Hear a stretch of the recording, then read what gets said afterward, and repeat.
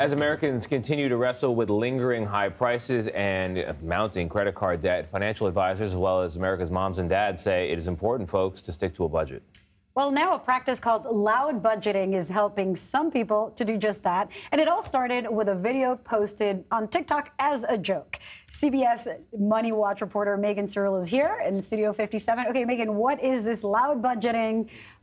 What does it mean? And are there any other trends that are picking up in this way? Loud budgeting is a trend that's gained a lot of traction on social media, most notably TikTok. And it's described as the antidote to quiet luxury, which is aspiring to a sort of celebrity lifestyle and investing in expensive clothing and restaurants and meals and whatnot. Loud budgeting is being proud to announce and to state up front that you're on a budget. So this creator on TikTok gave the example of when a friend invites you out to dinner, say, no, I can't afford that, so I'm not going to go with you. It can be perceived as rude, but the bottom line is it's being upfront about wanting to be frugal. Yeah. Being frugal. Exactly. I don't know if this is a typo or a trend. Is there something called seek budgeting or seek budget?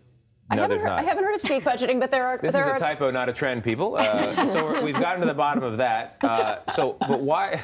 It's one thing to announce your budgeting on TikTok, but then, and I think this is the source of the typo, but you may then want to seek financial advice to help you budget on said TikTok. Why? That's right. Why would you think that's like, why? Well, one complaint from older generations is that young people don't pay enough attention to pocketbook issues. And so a lot of members of Generation Z and millennials are turning to TikTok for financial advice. A study found that 80% of members of those generations turn to TikTok or YouTube or social media as opposed to a family member or a certified financial planner. And so these sort of creators are meeting younger people where they are. Loud budgeting is one trend that we've seen take off. There are a couple others. One's called Frugal February, which is the idea of buckling down in the beginning of the year.